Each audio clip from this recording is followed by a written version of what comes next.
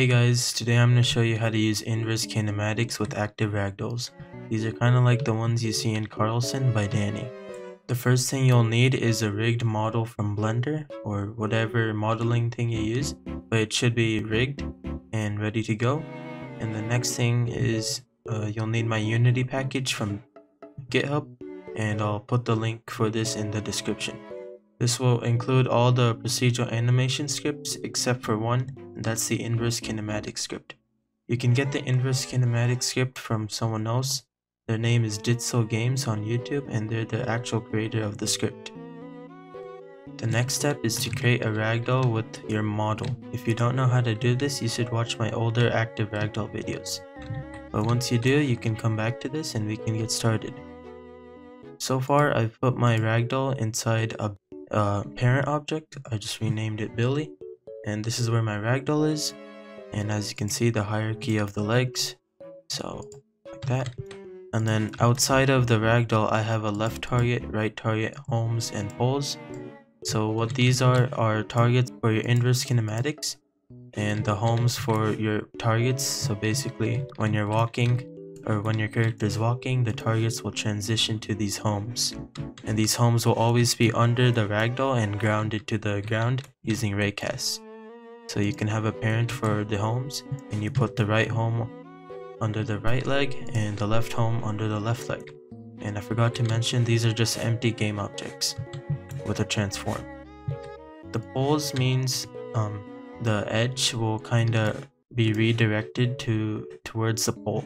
Think about your elbow, think about like the knee for Billy, and since it goes outwards, you should put the poles on the outside, and that's where the knees will kind of get redirected towards. But for a character like this, where the knees kind of go this way, you'll put the poles in front of the knees on the actual model. Alright, now for the next step. Now select the foot of your legs for your model. For example, inside my ragdoll I have two legs, which I can rotate, and inside I have the first bone, like this, the second bone, and then the foot. Select both of the feet, and add the inverse kinematic script and the procedural animation script. For the inverse kinematic script, if you get it from Ditzel Games, you won't see is leg or hips, but it's fine. And there may be some other options which you can keep at the default. But for Billy, I will enter these default values. So is leg is true, and I will put the hips right there, and put the corresponding target for the leg. So for now, I'll do my right leg. So I'll put the right target right here, and the right pole right there. And then for the procedural animation, you kind of just fill out the same thing.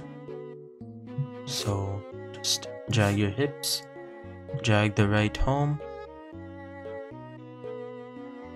drag the right target. Is moving, just keep it off for now. The max step distance is the distance between the home and your target before the leg will move to the home. So for now, I'll put that at 0.25, but depending on what you're trying to do, again, you'll have to kind of tinker around with these values. So I will put 0.25 for the speed as well, and for the height of the parabola that it will take. Basically what I'm trying to say is that when your target's right there, and your leg's like that, and your home is right there, and your cube is right there, this highness will be the height of the parabola that it will take to get to the home. So I set it to 1.5, and the step overshoot fraction will be 3, and that's basically how much you want to overshoot the home to look like that the foot is in front of the ragdoll. Do ground yes, because I want to ground my homes so that they're always grounded no matter what the elevation of the ground is, or like the slope and stuff. So I will put the ground check dist at 2, and this is the distance before it stops grounding your home objects. Alright, so basically just do this for your other leg as well. So now select the root or hips of your ragdoll and add the Billy controller. and the procedural legs controller. Again, this Billy controller will only work for this ragdoll character, so if you want to learn how to control ragdolls in general, you can watch my older video. Now let's fill this out. So for the follow object, this is basically what Billy is going to follow around. So I will just set this to the hips of my player, so that Billy will always follow me. And now I will just put the procedural legs here. Is a live ground check it's basically the height before it goes limp or dies. And the upper ground check is going to be 0.4 and the lower ground check is going to be 0.3. These two values is basically what Billy is going to bob around between. So Billy will kind of go up and down between 0.3 and 0.4. And that's basically him bouncing around. The speed of Billy will be 0.45. The impact force threshold is 7. And CJs are basically all the configurable joints of your ragdoll. So I have 4 on Billy. So I'll just add all of these. So we have bone 1, bone 2, and then for the left one, like that.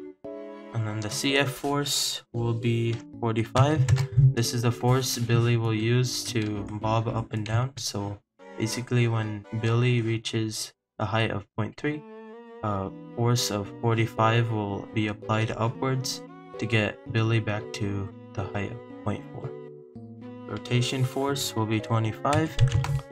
This is the force that it will use to rotate towards your follow object. The rotation balance force is the force to balance Billy, so 15 is good for this size. And the in-air force is 15, and that's basically when Billy's in the air we apply a little force so that he doesn't fall too fast. Now for the procedural legs controller, this is pretty straightforward. You just put your home's parent, your pole's parent. If you want to alternate legs or not, Billy doesn't, so we will leave that unchecked. And then these are basically what we gave to the legs, the feet, so you can just drag that. And then you can drag that.